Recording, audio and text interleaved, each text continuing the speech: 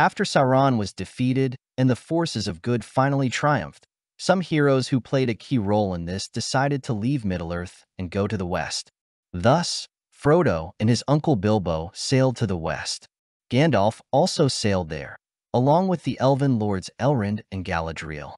After Aragorn's death, his friends Legolas and Gimli also went there. What awaited them all there? In the movies, almost nothing is said about what exactly is beyond the sea. Yes, and in the original book trilogy, The Lord of the Rings, about it is also not very detailed. But from Tolkien's other works we know that in the west is Aman, another continent, which is comparable in size to Middle-earth. What is in Aman and who lives there? This is what we will talk about. Aman is the western continent of Arda. At the dawn of the ages, the Vala, the analog of the local deities, moved here after the island of Almarin, their original dwelling place, was destroyed by Melkor in Middle-earth.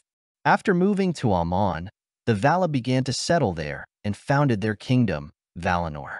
Though I would not call it a full-fledged state, rather it was just a place where the Vala lived and changed at will. When the elves awakened in the east, in Middle-earth, a war began between the Vala and Melkor, who wanted to subjugate or destroy these beautiful creatures.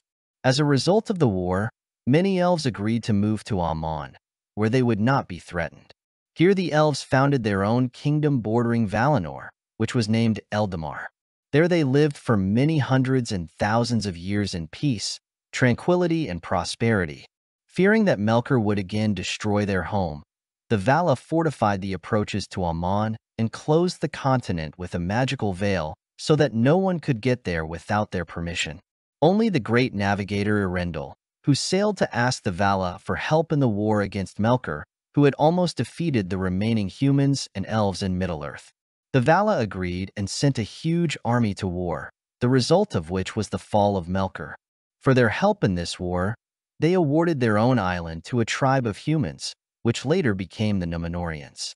The Númenóreans gained unprecedented power and decided to challenge the Vala themselves. The chief god of Eru, Iluvatar, caused the ocean waves to crash down on the Númenórean fleet and sink it.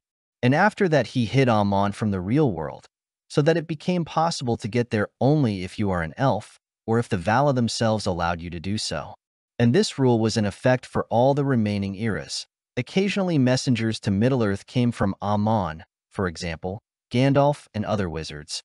But no one but elves could get there themselves. What is located in Aman? As I said, there are two kingdoms located in Aman. The first is Valinor, where the Vala and the weaker immortal spirits, the Maiar, live. The capital of Valinor is the city of Valimar, with its beautiful golden roofs. On the eastern coast of the continent spreads the land of the elves, Eldamar.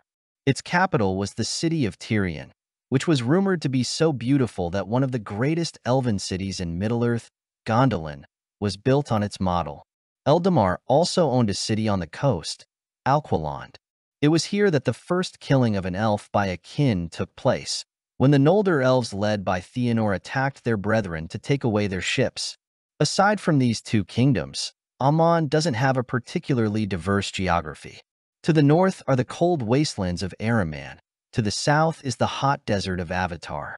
And that's pretty much it. Why were all the heroes so eager to go there?